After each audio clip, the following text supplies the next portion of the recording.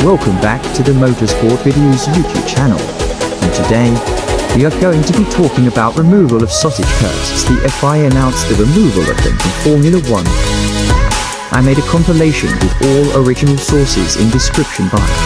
Last corner of the race, Heidfeld goes to the inside line and they make contact and they're both off, and that's an accident for Nick Heidfeld. He has gone off the circuit.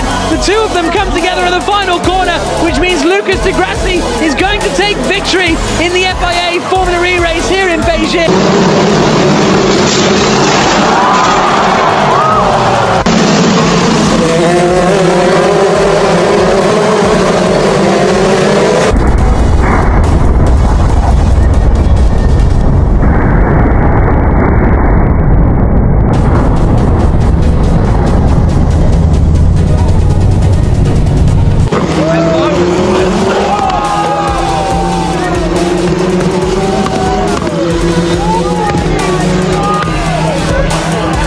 What's happened there? Right, that is exiting the Rogia.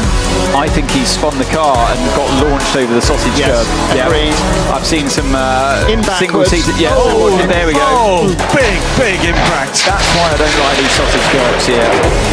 Cars are travelling too fast. Same as Silverstone last week, isn't it? Safety car straight away. Yes, no question at all. The car's in. P3. This is Konstantin Tarashenko.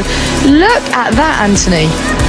My goodness. Brings back memories for me at Le Mans in 2 years ago. Wow. But you see what happened there? It was the sausage curb on the inside of turn 18 that actually launched the car, and the FIA, Charlie Whiting in particular, be very concerned by that, because that could easily be a Formula 1.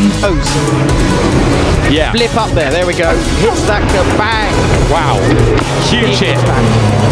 Big impact. You are completely committed at that stage, aren't you? When you go into the corner and first part of the swimming pool and just super close to the inside curb. There it is, look, big old curb, hits it and then bounces over the second orange curb just with the plank, and that's what sends him towards the wall. Look. Yeah, there you go. So I think he's lost the front wing. Yeah, he's lost the front wing as he goes to the inside. So swimming pool now begins. Yeah, there goes the front wing, and then he's a passenger at that point.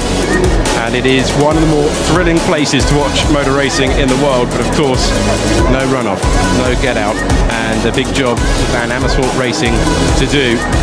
Thankfully though, Jake Hughes out of the car, all right, and he was giving it everything through their amazing pictures at the end of that accident.